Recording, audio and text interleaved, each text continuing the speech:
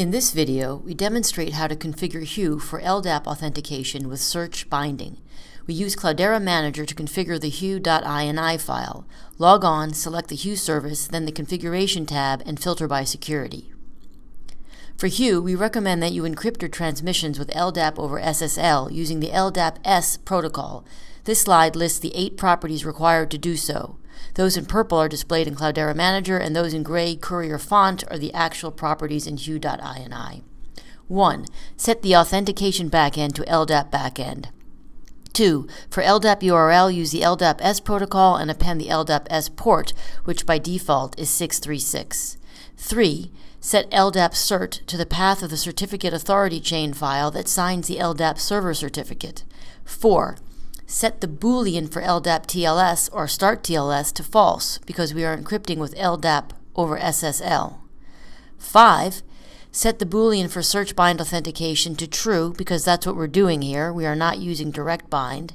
Next, we enable an optional property to automatically create new users that log into Hue.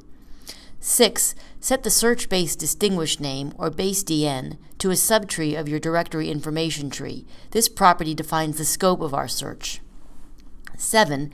Set the user distinguished name, or bind DN, to username at domain. The value of this property changes per bind type, which you'll see in the direct bind video. And finally, 8.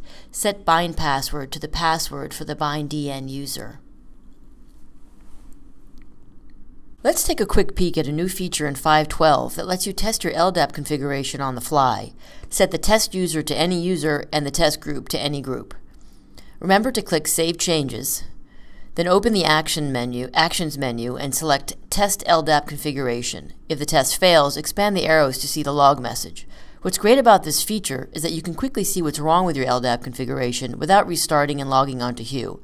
Once it passes, then restart the Hue service.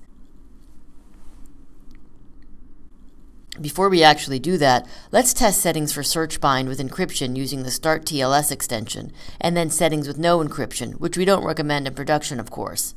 To use LDAP with Start TLS instead of LDAP over SSL, change the URL to the LDAP protocol and use port 389. Also check the box to enable LDAP TLS. We click Test LDAP Configuration, and it passes.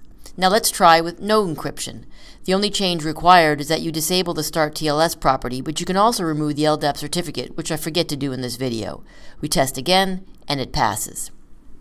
Let's return to our original LDAP over SSL settings by restoring the LDAP-S protocol and port 636. If we had removed the certificate, we would have had to put that back as well. Now let's retest, then restart the Hue service. Here you can see how we are changing hue.ini. We click Restart, recheck Redeploy Client Configuration, and then click Restart Now. Once it completes, we can log on to Hue itself. In Cloudera Manager, select the Hue service, click Web UI, and here we select the load balancer, which is now promoted by default in 5.12. We highly recommend that you always use a load balancer for Hue. And here we are, logged on into Hue after being authenticated by the LDAP server with search binding and using LDAP over SSL encryption. For more details on using Hue with LDAP, see the Hue guide in the Cloudera documentation set.